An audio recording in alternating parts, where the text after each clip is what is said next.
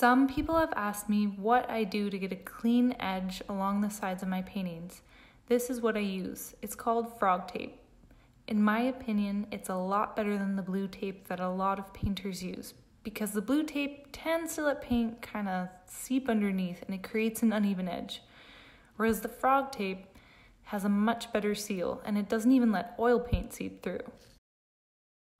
I tend to just eyeball this, so I'll leave about a 3/8 of an inch wide space before I start taping off around the side of the canvas.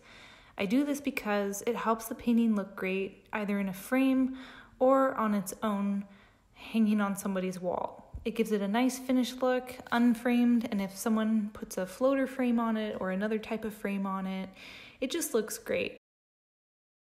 Once you've got the tape where you want it, make sure you press down pretty hard. This is what will create the seal that will ensure that no medium seeps through.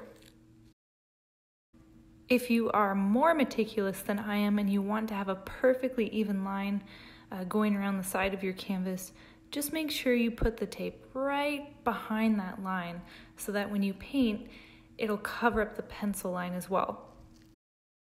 I hope this was helpful. If you do decide to get the Frogtape, make sure you pay attention to the different widths that the tape is available in. So I tend to paint on gallery width canvases, which are 1.5 inches thick, and the 1.88 wide inch tape covers the edges perfectly.